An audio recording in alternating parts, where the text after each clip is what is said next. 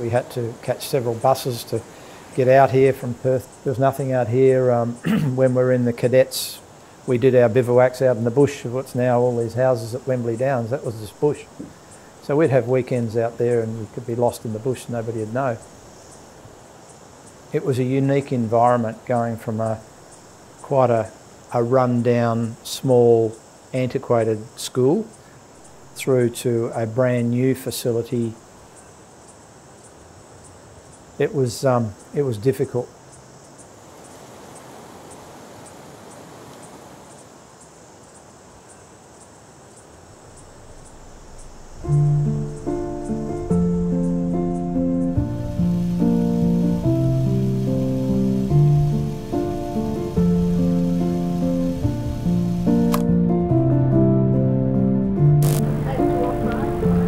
Need a bit more cord wherever it is.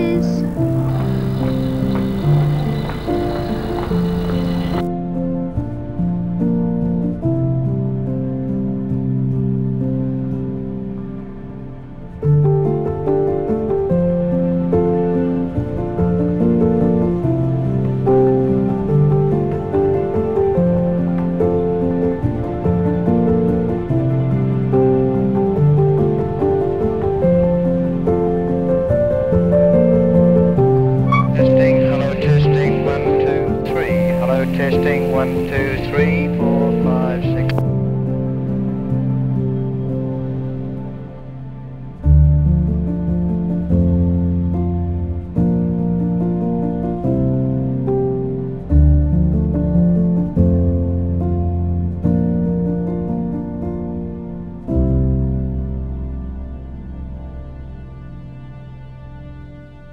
My name is Tony Brand, and I was the architect for the Hale School Memorial Hall.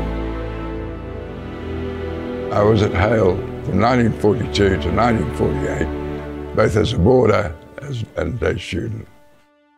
I was part of the association of architects between Marshall Clifton and Anthony Brand. I owe Hale a lot, not just to my schooling, but also to the fact that they saw me through, as I said, those critical first 3 years of study as an architect. We had to do a design a building, and it happened that we were all required to design a school.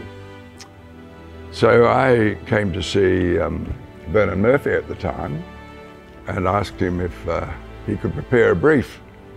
And Ron Ferguson, who I then employed later and then became a partner of mine later, and another architect, we joined up and we designed Hale School on this present site in our final year thesis.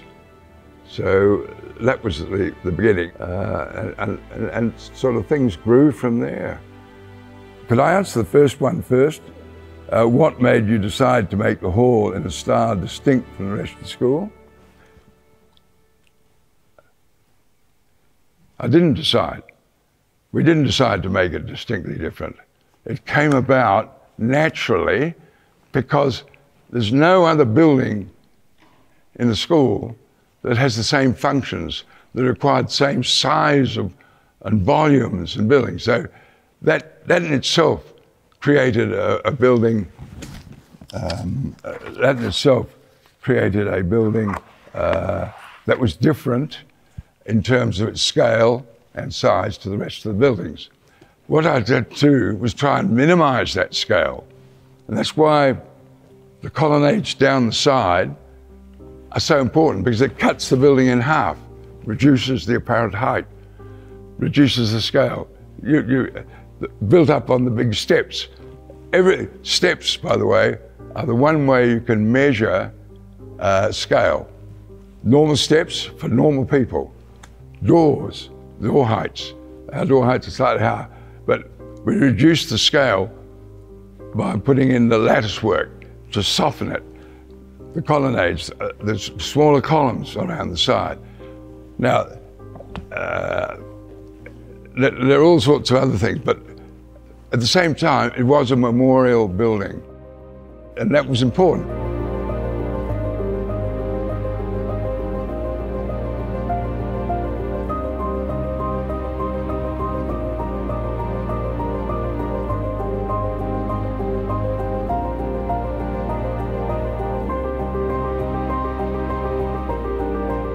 with both memorials, they're built of one material. If you think about it, it's a bit like sculptures, you know, the memorials.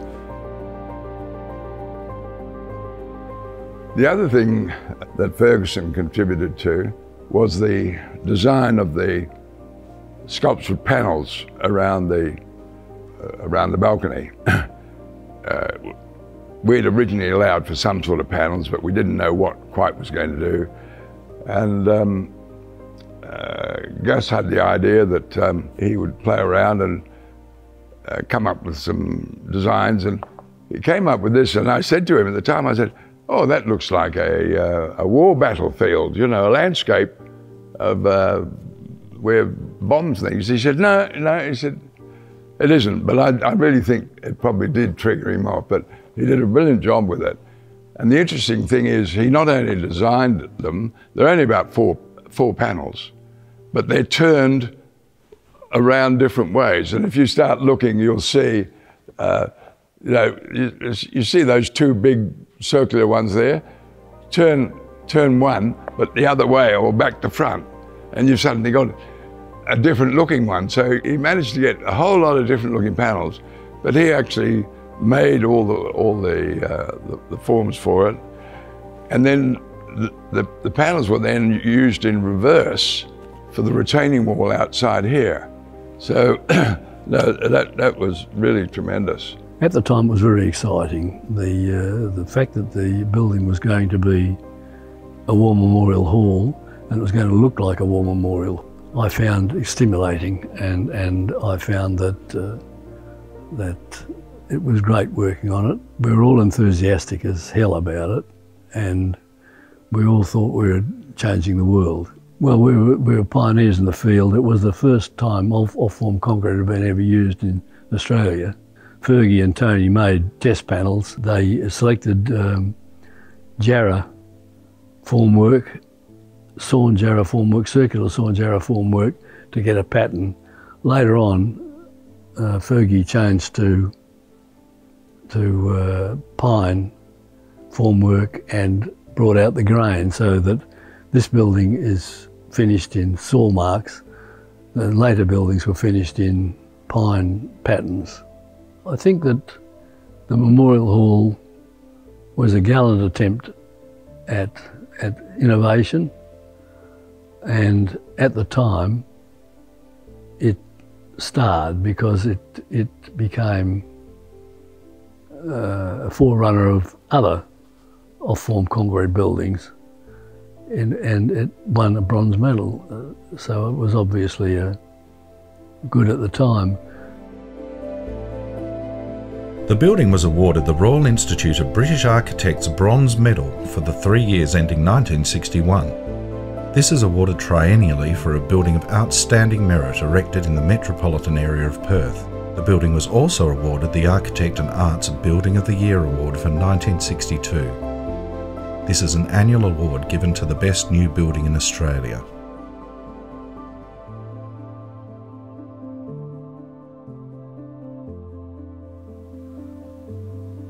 I think I'd like to say that nobody tries harder than Tony Brand. He is a man who puts his heart and soul into what he does, and what he's done is excellent. Gus Ferguson was a very creative man. He won the architectural award for his year and so on, and I thought very highly of him, still do, and did buildings with him later, of which I'm quite proud. Marshall Clifton was a gentleman and a scholar and a man. He didn't interfere much with what Tony and Gus were doing, but he did keep them cool, and I liked him very much.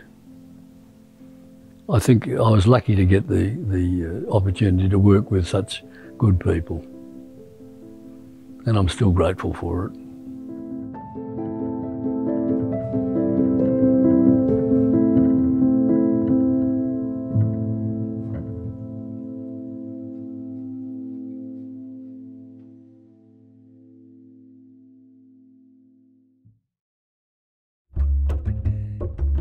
Dad didn't talk about things much. He didn't talk about the war, he didn't talk about Lodge, he didn't, you know, that wasn't his style.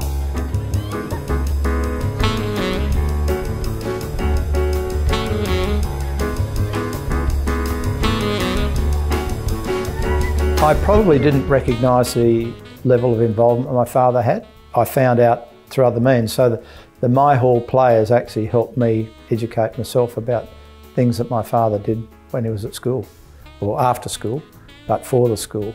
And that's been illuminating, and it's been lovely to find out more about that. When he was asked to do something for any organisation that he was passionate about, his answer was yes. And a realisation that the school needed the hall. Dad played an integral part in raising the funds for the hall itself and the hall construction.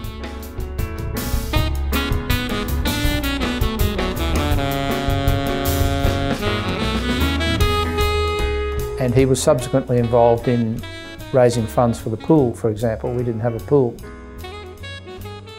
He organised the raising of those funds in 24 hours. With a group of, again, his network, his Hale network, was very strong. And so he was not backward at asking the question of others, and he was well respected. I don't think they used any outside organisations to do it. It was all the Hale family working with the Hale family.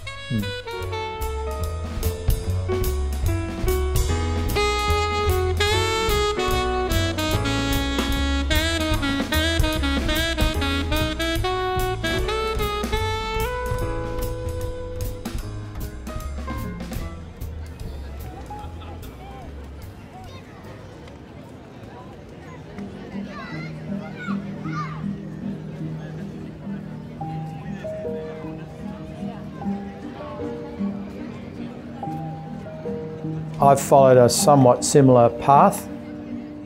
Also went on to the Old Boys Committee and subsequently President of the Old Boys, and then joined the Board of Governors. My son Brenton went to Hale School, so he was the third generation, and now is involved in the teaching staff and the administrative staff at Hale School. And we've got two grandsons at the school now, in terms of being asked to participate in My Hall. We are a very close family. We do a lot of things together, and to be involved and have other family members involved in it is an honour, and a little bit of giving back to the school, trying to help, I guess, but it's a privilege to be involved.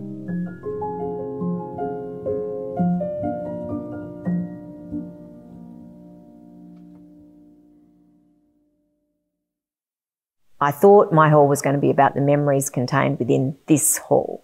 But when I started researching and speaking to people, even with my first interview with Tony Brand, I realised that this hall's memory goes far further back than I'd imagined, and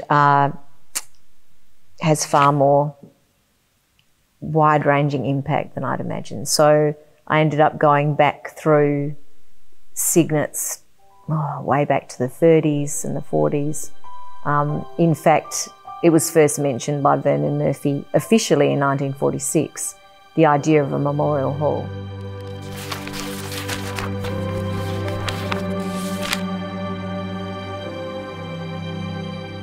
The school is proud of its roll of 600 Old Haleians and 6 masters who served with the forces during the war. The names of these shall live on forever in the hearts and minds of those who follow in the school they loved.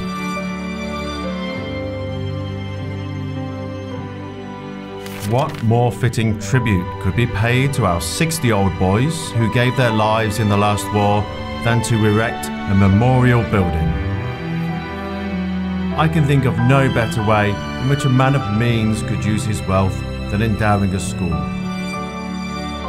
He will get no spectacular returns for his investment, but generations of boys unknown to him will benefit from his gifts. And Tony Brand was a student sitting there listening to that said.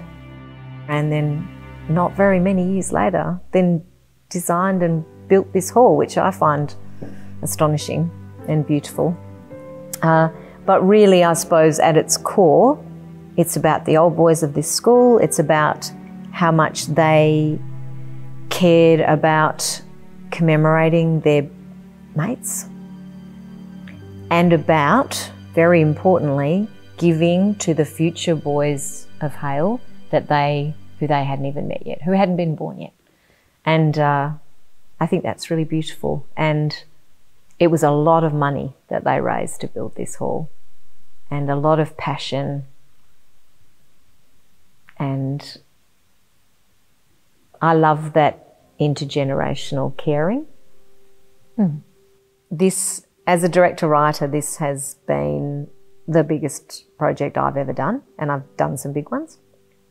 It has literally been thousands of hours of my life. But you don't really think of it that way. It's just so, it's like once you start, it's got hold of you and you can't stop. And there's a lot of time where you're alone and you're looking up archival things and going down rabbit holes and finding things out. But there's so much connection. And sitting, when we had the first reading of the script, where we sat round in a room with John Prince, who was the headmaster of the school at the time, and David Bamback, who was the director of the Pirates of Penzance, and a whole host of other old boys. And we sat round a huge table and read the script. You know it's going to have to go, Rob. What is? The Memorial Hall is not big enough to hold the whole school anymore. Reckon we're going to have to knock it down. Knock it down? Standing clutching at the photo album and peering out into the darkness. No, you couldn't. It'd be much cheaper to build a new one. No, I would be devastated, and so would thousands of older boys. Oh, come on, Rob, it's just an old hall. No. And then there was going to be images projected of... I have never been more nervous before that, because I was so worried about how they would receive it. My father was an old boy of the school, and he'd been killed at the Busha River crossing on the Kokoda Trail. At the time of the appeal, my brother John and I must both have been university students. Our mother called a family meeting. The three of us decided that our family should and would contribute something, however small, to the appeal. There's so many of the old boys wearing uniform. The school then spent the afternoon digging trenches in the observatory grounds. But it was wonderful. So it's been really, really challenging and time-consuming, but very, very joyful. It's like a maze. It was a building and little holes everywhere, and pockets of music instruments floating around the hall. It was an eye-opener being shown around the hall by one of the senior boys. I'm going down here again. Don't get lost. Nice work. The most significant thing that I've learned from this experience is something to do with the importance of, because it's researched work, the importance of the legacy of your participants. Not mine, but theirs. I've learnt how important every single word is that's on the page, and every single word that's said in front of hundreds of people that night. Because this show is this hall's legacy, and it's also the legacy of each one of those old boys that's in the show.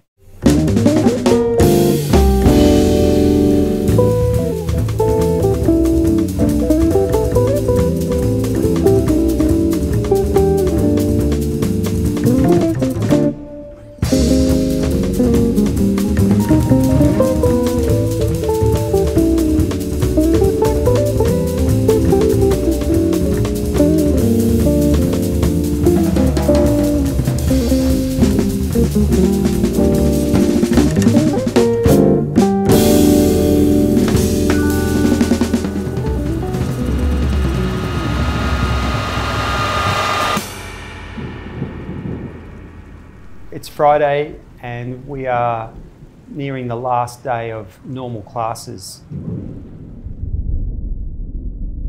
Since Tuesday, we've been transitioning to an online environment with each day a different group of boys in our school departing and preparing for our first day of online lessons on Wednesday, the 1st of April. This is all because of the coronavirus. And like you, we are experiencing something that we've never been through before. Hey lads, I know it's been pretty weird times right now and everything seems a bit out of order, but I hope you've settled into home all right and are ready to carry on the next 4 weeks. It's the guide to online learning at Hale School. In this document, it's going to provide you with some important information as you navigate the online learning environment.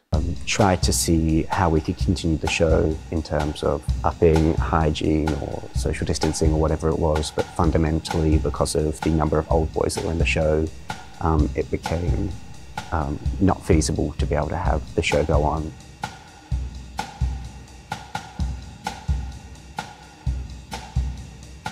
It's great that we're finding a way to actually still run the play, because a lot of people, particularly Julia, but not only her, a lot of people assisting her and at the school put in a massive amount of work. Obviously the volunteers and actors were all pretty keen. There was a good camaraderie that was developing with all the people involved, from bright young kids at the school through to some of us who are 70 or 80 years of age involved. So it brought the community together. So there's been a gap in that, and it'll be good to sort of bring the whole crew back together again.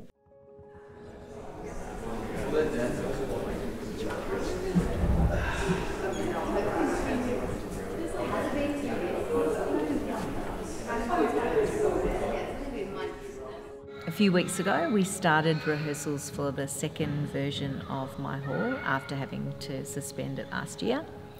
And it's been an interesting journey because we've had to replace cast members and change some sections of the script that were no longer as relevant. And I was really worried at the beginning that it was of its time and its place, and that it would no longer be as relevant as it was. But as we've now got into rehearsals, I can see that it's possibly going to be even better than it would have been last year. What brought me to the production, the fact that 60 years ago I was the Pirate King in the original first Hale musical production. But I haven't got a very good singing voice, so that was the biggest put-off. COVID, yes, actually, it's set everything back quite substantially in time, which was unfortunate because a lot of what were the final year boys are now in university. So that's altered the schedule of having to get the boys out of university to come here in what would have been school time. So, difficult. Plastic.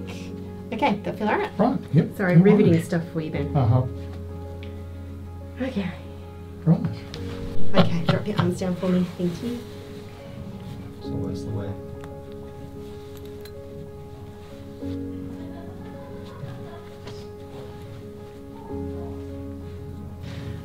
So I almost had a sense of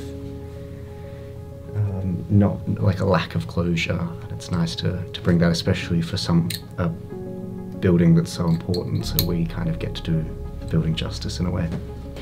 Slide on before, yeah. Oh, that's so cute. I thought a lot was going to change, but not much has. Yeah, it's just interesting the kind of different way that you get to work with people now that I'm kind of no longer a student, which is fun. But then kind of on reflection, it made sense. It meant that with, I could continue doing the work with the people that I already worked with. So that's kind of a logistical thing, and I also just enjoyed the process the first time, so I thought it would be fun again the second. What we're up to today, basically final fitting of costumes, and then photographs for the program, is it? Or, yeah. But, yeah. Just making sure that everything fits and we can move. Okay there? Yeah. And it's all worked out well. All due to one person, Holly. She's wonderful.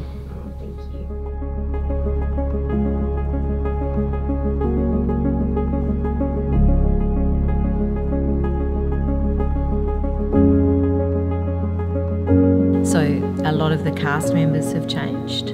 We still have some boys who have left school but are still coming back to be in it, which I find amazing. And some of the, not much of the text has changed, but a little bit of the text has changed. Mainly, the biggest change has been the venue. So because of the restrictions now, we need to have more, use different spaces. So now we're just using the quad and the hall. And how are you feeling? I'm feeling challenged, but also very excited. The more rehearsals I do, the more excited I feel.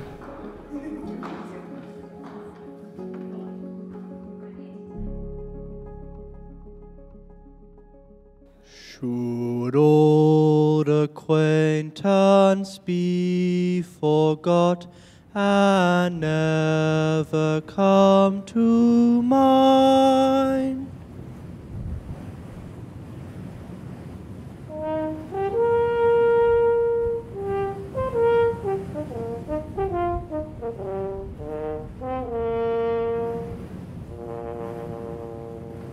Good evening, ladies and gentlemen. Welcome to this celebration of Hale School's historic Memorial Hall. Come with us tonight as we share memories of this beloved and significant building. Let us begin tonight with the very reason this hall was constructed. Let us remember together.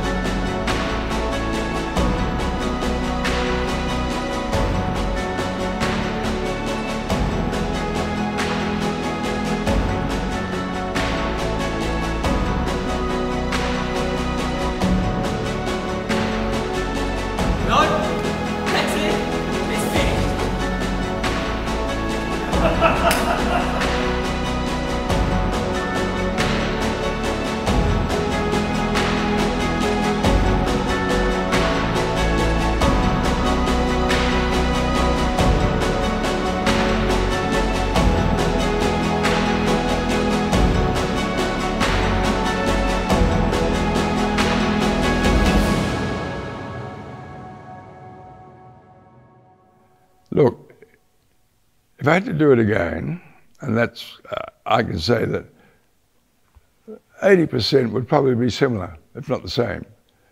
There are things that you wouldn't do, but with the improvement over 60 years to do certain things, and I don't say that often of any buildings I've been involved with, because once I've finished a building, I'm finished with it.